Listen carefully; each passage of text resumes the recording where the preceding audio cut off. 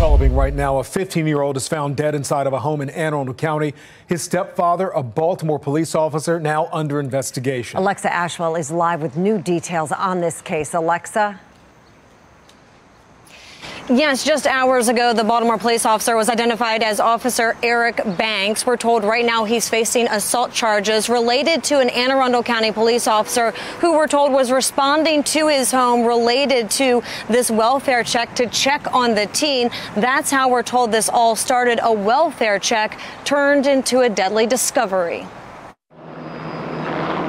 Forensic investigators spent much of the day combing through Baltimore police officer Eric Banks' home here in Curtis Bay after officers yesterday say they found his 15-year-old stepson unresponsive inside the home.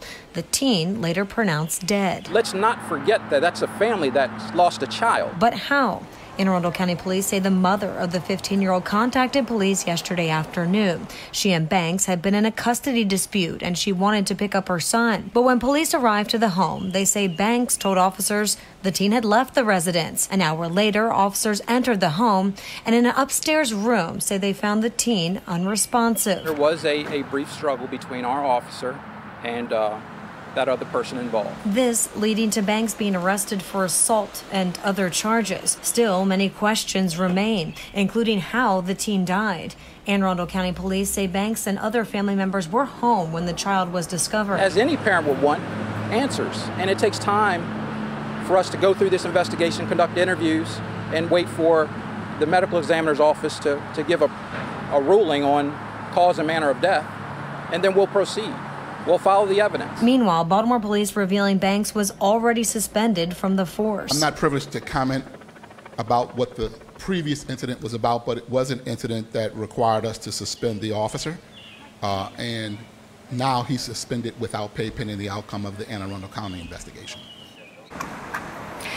Now, the teen has not been identified. We're told an autopsy will be performed to determine an exact cause of death. Exactly when those results will be ready is unclear. And Alexa, did Anne Arundel County Police indicate any past incidents that may have led to this officer's original suspension? So no specifics, but Anne Arundel County Police did confirm they have been called to this home in Curtis Bay before. They would not release the nature of those calls. But I did find on online court records, Banks is listed as a defendant in a domestic violence case. That case was filed about a week and a half ago and has since been listed as closed. Into why some of these offenders were back on city streets in the first place. Baltimore police have long said repeat violent offenders are largely responsible for a large majority of the violent crime we're experiencing in the city today. That notion, the very reason it's so important to look into what happens to an offender after their arrest. 25 people accused of murdering someone on the streets of Baltimore. And for 10 of them, it's not their first time being arrested for a violent crime. So why is it they were allowed back out on city streets? Fox 45 News looked into their criminal past. Devon Douglas, just last week, charged in the 2019 murder of a man on Boston Street. Online records show Douglas's criminal history spans nearly a decade. At just 18 years old, he was arrested on drug and gun charges. This, the start of a years-long pattern in the judicial system, a cycle of similar arrests, reduced sentences, and probation violations. Then there's Garrick Powell, the man charged in the high-profile killing of Safe Streets violence interrupter Dante Barksdale. At the time of his arrest, police say Powell was already on home detention for a gun charge in Anne Arundel County, and at one point even removed his ankle monitor. Mayor Brandon Scott then speaking to the overall effectiveness of the home monitoring program. Clearly, it's not working the way it should be. Court records also showing Powell was charged with murder in 2012 and later cleared. Another sentencing for violating probation and witness intimidation was also overturned.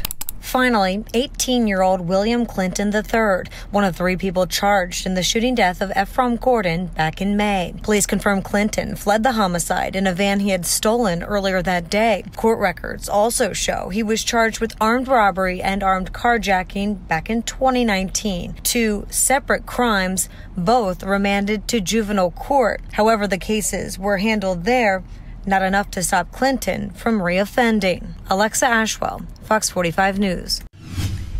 It's not just city residents frustrated over water billing issues. Tonight, we're hearing from a resident of Baltimore County who says his water bill jumped 533% in 1 month.